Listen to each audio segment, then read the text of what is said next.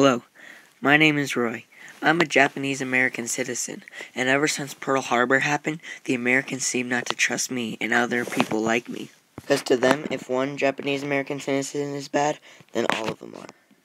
Now, the Americans want all the Japanese American citizens to be shipped off to internment camps where we can be held so we know we're trusted. Ever since the war has started, things have gone really downhill.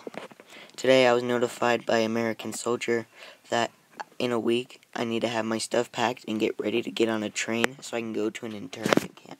Well, today's the day to leave, and the worst part is I can't even bring my dog, and I had to sell my store before I leave.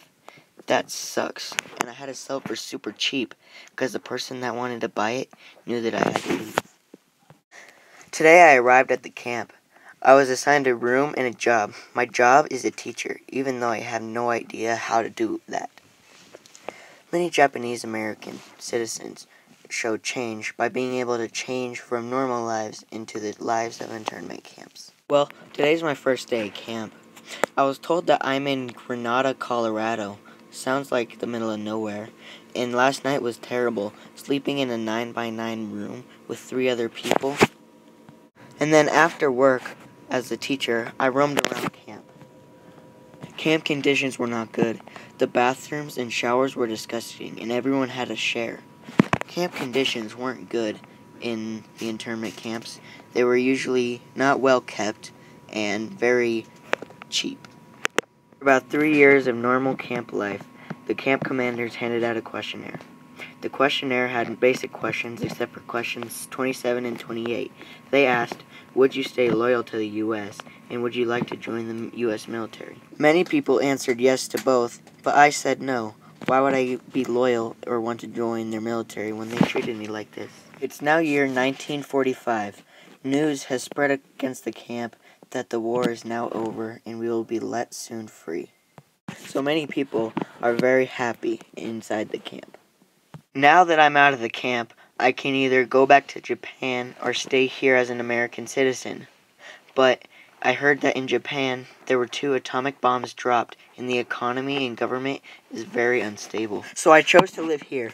Except for here, they said they might even take away my citizenship because I answered no to the 2 questions in the questionnaire. The president at the time didn't do much. He really just kind of skipped over the issue. The Japanese people really wanted our citizenship back and our money back for the time we lost in the internment camps, but that didn't happen until about 1960s. It was in the 1960s that the Japanese American prisoners who survived the internments later regained their American citizenship. Freedom was theirs, and they were proud of it. It was only in 1990 when President George W. Bush wrote a handwritten letter to every Japanese American internment prisoner that was still alive. In the letter included a check for $20,000 to compensate them for all time lost while in the internment camps. Now the question, how did Japanese American internment prisoners illustrate change? There are many answers to this.